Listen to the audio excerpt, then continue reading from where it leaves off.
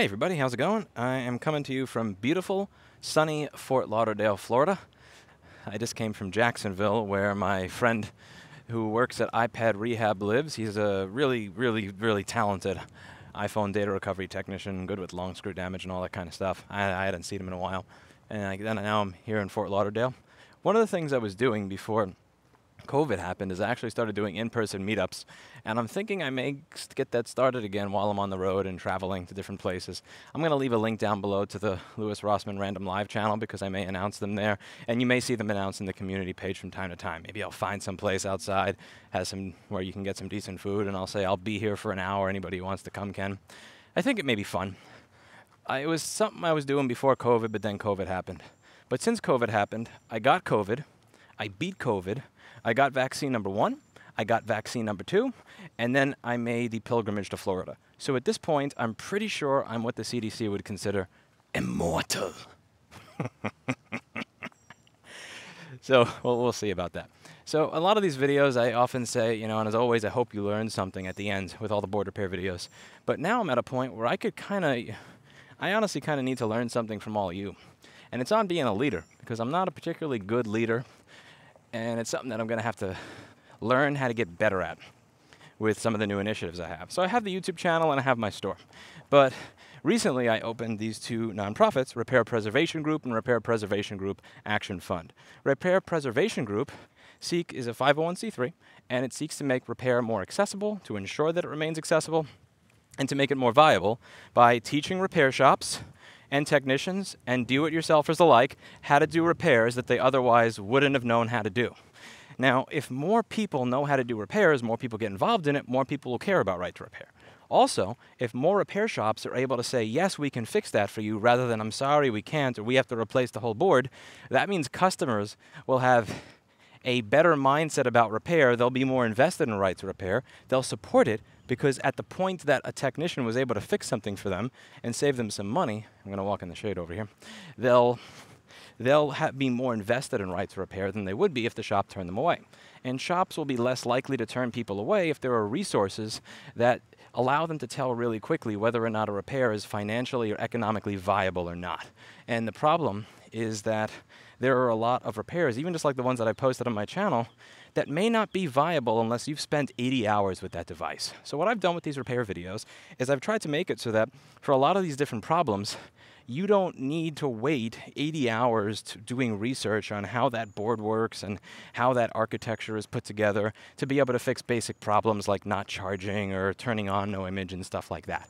So I took those 600 videos, and with the help of a lot of volunteers at the Open Repair Discord, I turned it into repair.wiki, which is really just problem, solution, so that instead of having to spend, 10 hours on something and then realizing it's no fix because you're going to have to spend another 70 to figure out some random issue with it, some core failure mode, you can just look at that list and get an idea.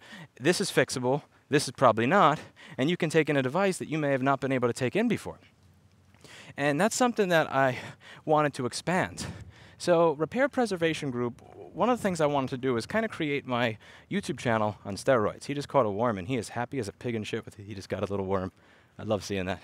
But I wanted to make my YouTube channel on steroids there.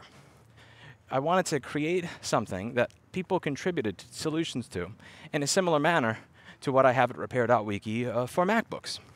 The reason for this is one of the things that stops repair shops and repair people from being able to do a job is uncertainty as to what the flaw is. It may be fixable, it's just maybe one of those needle in a haystack things where it takes 50 or 80 hours to figure out if it's fixable, and if a device is worth 500 bucks, you can't put that amount of time in.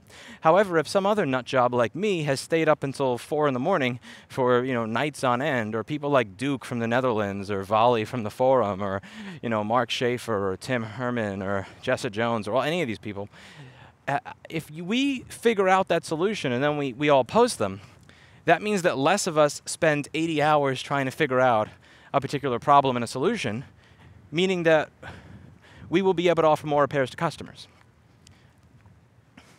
We'll be able to make more money because we'll be able to do more repairs. Customers will be able to save more money because they'll get turned down from repair shops less often because there'll be more resources on how to do repairs that otherwise would not be attempted. And with this YouTube channel, I've taken a lot of repairs that people said, that's junk, you got to throw that away. There's no fixing that. And I show you how to do it, and I make it as easy as 1, 2, 3. But the reason I'm able to put that into an 8-minute video and make it look easy is because I stayed up until 3 or 4 in the morning for years of my life trying to figure all this stuff out to make it look easy. Now, here was what I wanted to do.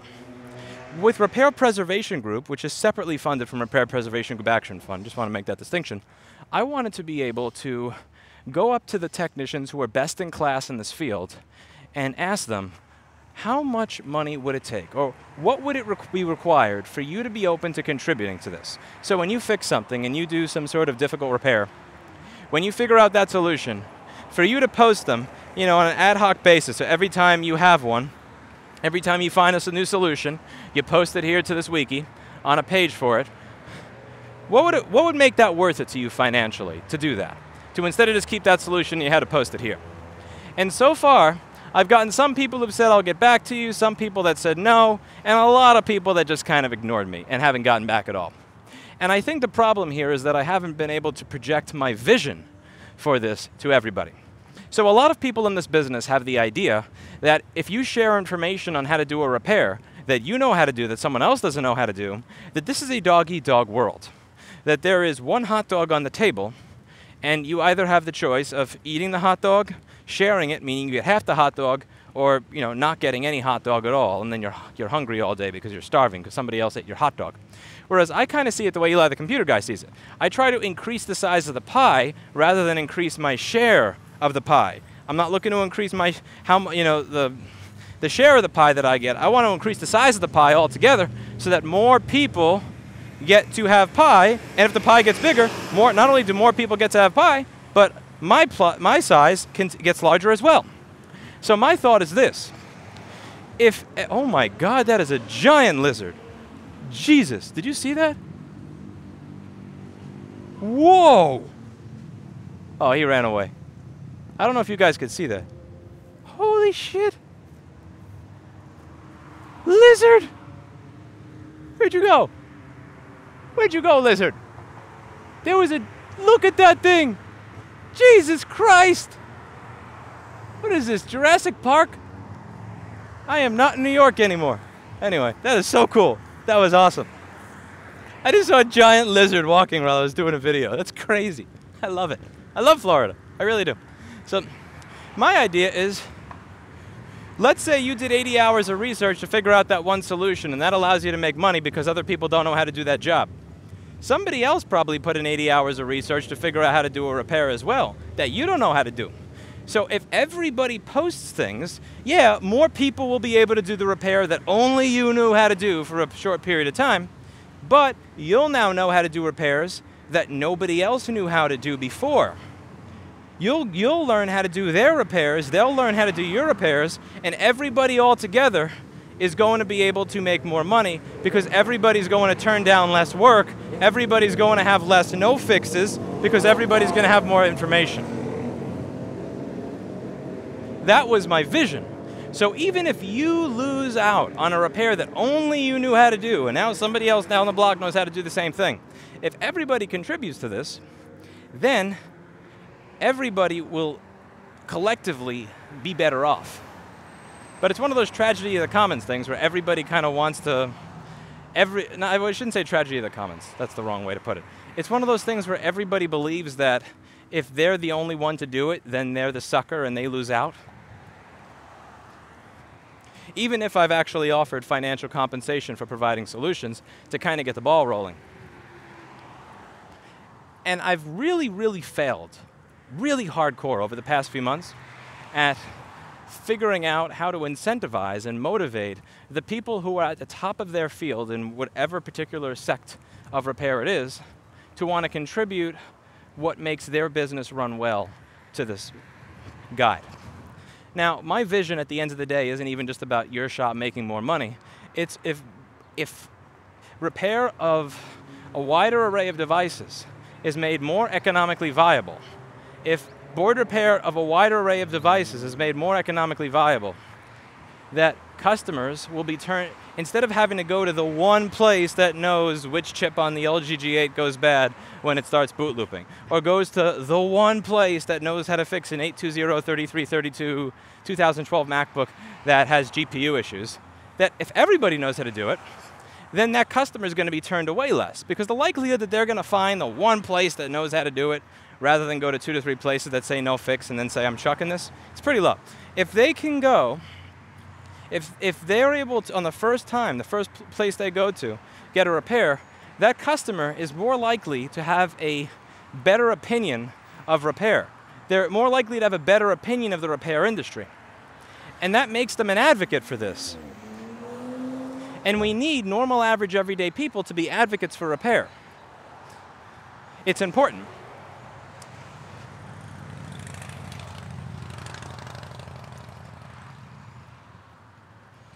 One of the things I aim to do with this YouTube channel in the beginning is kind of humanize the entire craft. Because when I started doing this, people that I met, they viewed repair people as these shady mechanics that just want to screw you out of money and always screw you and take your, and like, you know, they're going to take your stuff into a back room and tell you that stuff's wrong with it that's not really wrong with it. So I wanted to add a human element to what I was doing.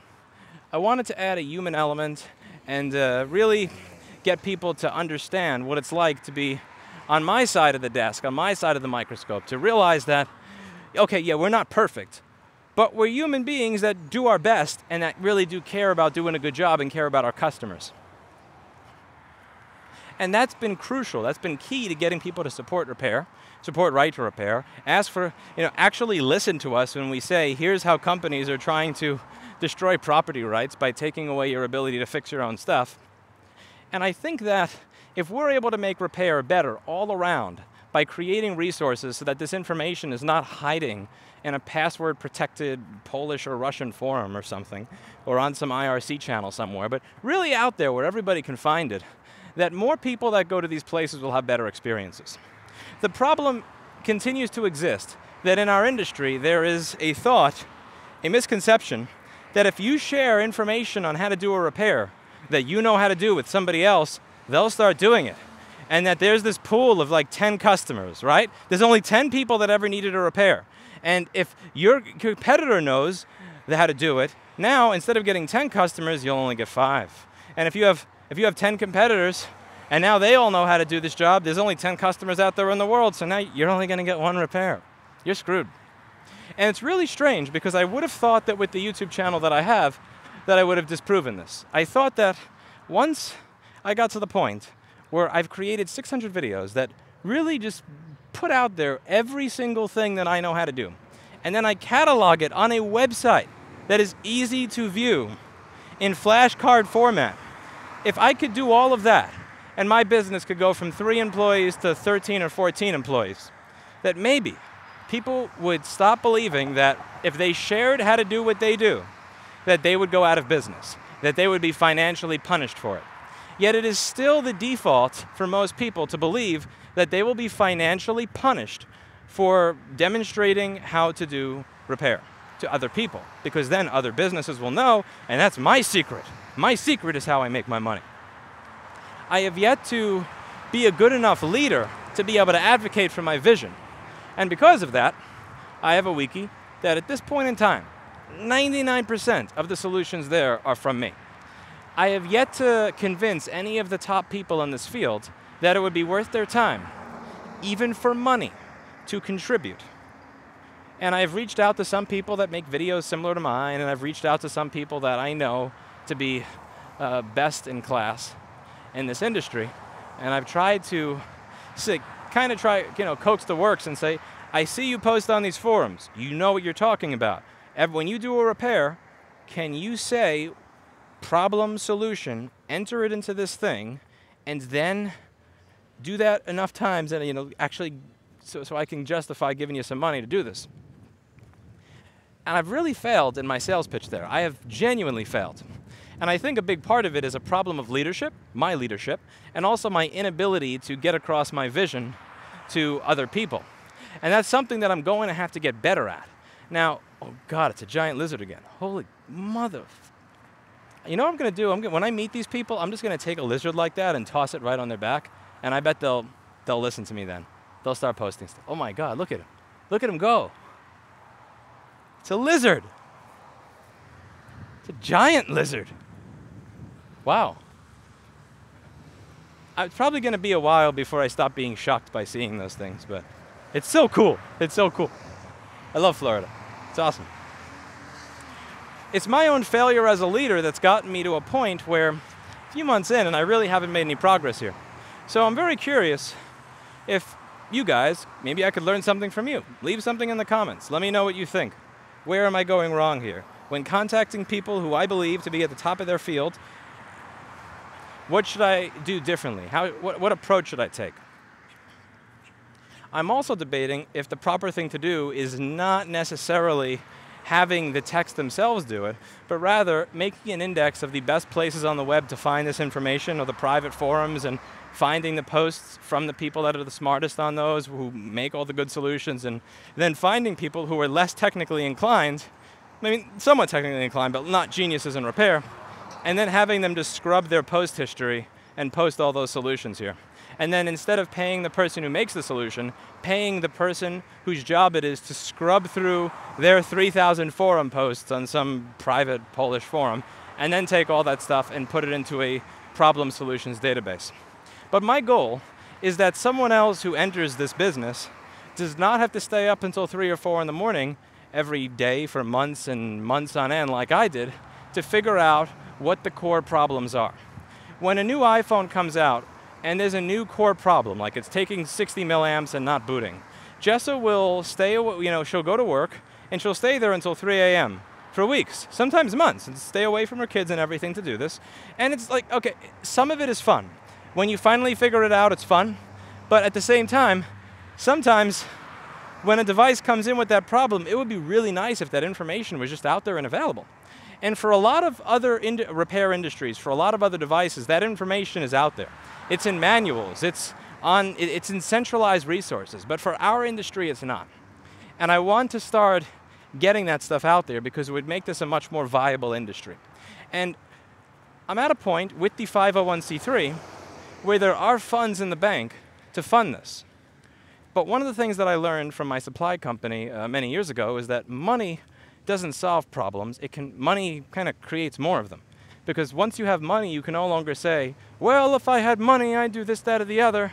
Once you have money, then it's, okay, you have money, but you haven't actually gotten it done yet. Now you don't have an excuse anymore. And that's where I am with this 501c3. And I want to be clear here with the 501c3 and 501c4.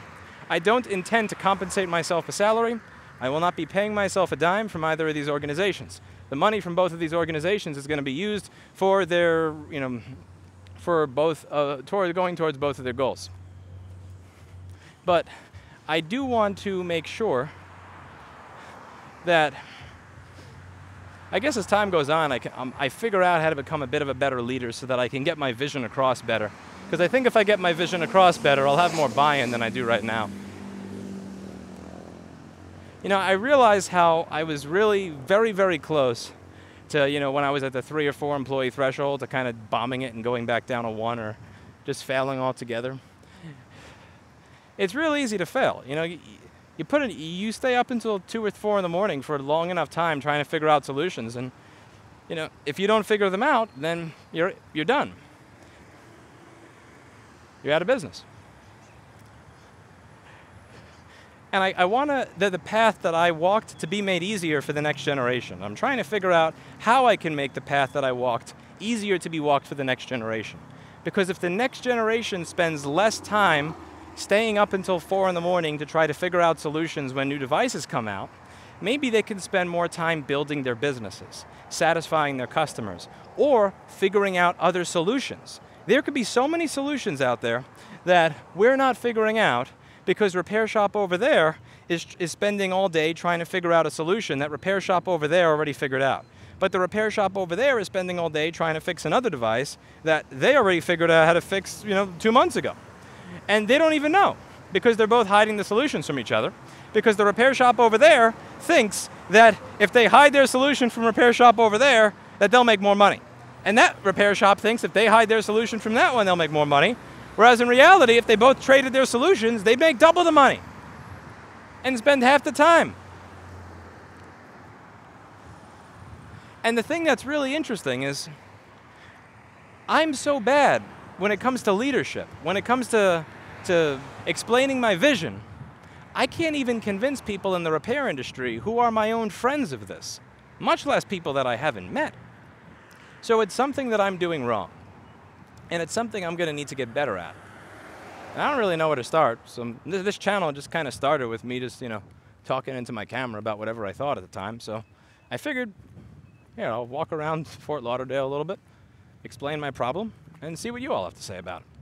This also has to do with when I post those links to how you can contact a senator or an assembly person or something when there's a bill that's up for vote in a particular state, or when there's a Senate hearing that's going to be in a particular state. I see the views that the video gets, and then I see the engagement from it. I'll see 130,000 views, and I'll see that 20 people emailed. I'll know out of 130,000 people that more than 20 people that watch that video, let's say, live in Nebraska or Montana or New York. Like, there'll be more. I know that. So I'm not able to break past the general cynicism that people have when it comes to contacting their elected officials. And listen, I'm not gonna walk here and say that you don't have reason to be cynical about dealing with your elected officials. You could go on for hours and hours about how they waste time, resources, pander, and don't get things done. But when you get, 30,000 people to contact versus 5 or 20, you do tend to get a different reaction out of them. And if I'm going to be successful with some of the lobbying initiatives, hiring lobbyists in the states where there are right to repair bills, that's going to go a long way towards getting us somewhere. And that's something that over the next few months I'm going to be putting a lot of time and effort into.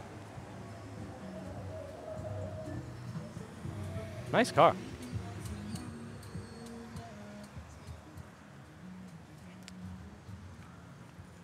But at the same time, I'm going to have to figure out how to actually start rallying people to actually do these calls to action that I haven't been very successful with so far. How do you think I can get my vision across to people better? How do you think that I can motivate people better to understand and see my vision the way that I see my vision? And how do you think, even if they disagree with my vision, I could get them to propose to me alternates that could accomplish something similar? And that's a giant duck just walking around. Is that a duck, a goose, or... Man, I went to public school. They don't teach very well there. Look at this. That is a giant... What's up, buddy? How's it going? Whoa, there's another one. And right over there were lizards. This is crazy. This is absolute insanity. Look at this. He's not even scared of me. He's just like, I don't give a crap. I'll mess you up. Like in New York, the pigeons run away from you. But here, look at this guy. He doesn't care that I'm over here. It's like I'm walking here. Absolute insanity. I may also wind up announcing some sort of meetups on the community page soon. Just for fun. All right. I'm going to get going. I'll see you all later. That's it for today. And hopefully I can learn something from all of you, because most of you are smarter than me. Bye-bye.